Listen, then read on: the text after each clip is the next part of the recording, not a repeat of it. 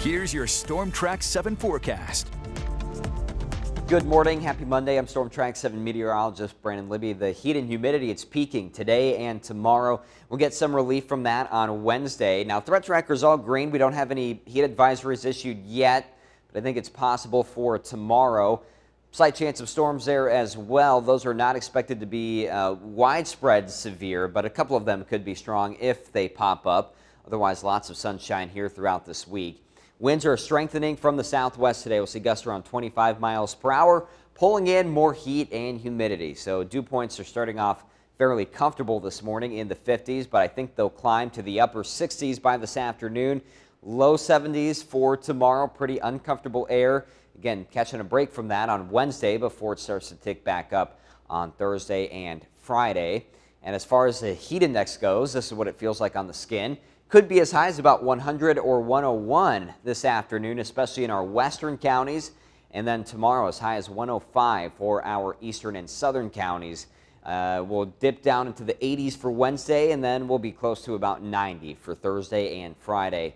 Lots of sunshine expected for today. We have high pressure in control. Skies stay mostly clear for tonight, maybe just a couple of passing clouds. And for tomorrow, should be a lot of sunshine, but we are keeping an eye on a cold front that will come through in the afternoon hours. Could spark off a couple of isolated storms. I don't think it's going to be quite that widespread.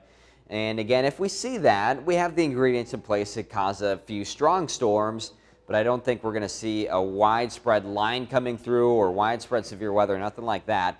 Any of that should be out by about midnight, and by Wednesday we should be back to some sunshine. But with that strong storm chance, we have a level 1 out of 5 risk for severe weather. So we'll keep a close eye on anything that does pop up as that cold front does make its way through. And again, with that heat and humidity in place, we have some of that instability to spark off a couple of those storms. High temperatures today about the low to mid 90s. We'll have that breezy southwest wind and could feel close to 100 in spots. Then for tonight, only down to about the 70s. Mostly clear skies remain, still pretty humid. Still pretty hot and humid for tomorrow as well. 20% chance for storms, otherwise mostly sunny. And then we're down to the mid and upper 80s there for Wednesday. We'll warm back up a little bit for Thursday and Friday. Most of this week is dry. A few more rain chances by Friday and Saturday. And then after that, it looks a little cooler. Highs will be down to the low 80s with lows in the upper 50s and low 60s.